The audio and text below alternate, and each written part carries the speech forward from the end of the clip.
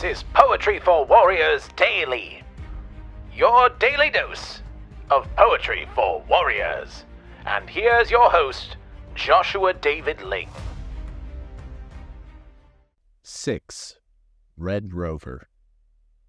The shields went up, and so did James, to the ship's single-gunner port. Blayze went to the bridge, and Pandora stayed with Dex, their situation they needed to sort. Amanda watched with Blayze on the bridge as they noted the tiny craft approaching. 320 sphere? Really, Gryv? Why do you have to be encroaching? I've read about these. Spheres are small, but their weapons are superpowered.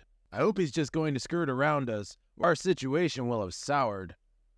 Just then they received a call, and Amanda answered and said, "Turn around, 320 sphere, or else you will be dead."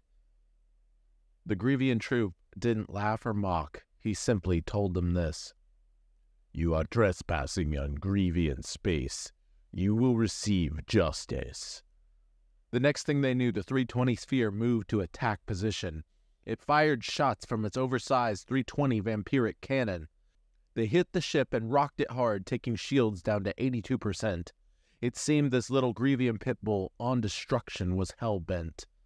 James returned fire, but the ship was fast. Augmented by its vampiric drive, the sphere was not simply being driven. It was practically alive. It jumped and dodged James's shots left and right. Then Amanda called down below, "We have to do something! Dex and Pandora, use your brains! Let's go!" Pandora looked at Dex and Dex back at her, and in a moment they began to smile. "A digital combine sealed in some tape, and we send it a phantom file." They got to work quickly, attaching wires to parts. The ship took 2 more hits, and out flew sparks. As Dex welded the combine, Pandora wrapped it in tape, and they loaded a file on it that would do something great. They ran to the gunner port and loaded their gizmo inside, an old compressed air gun.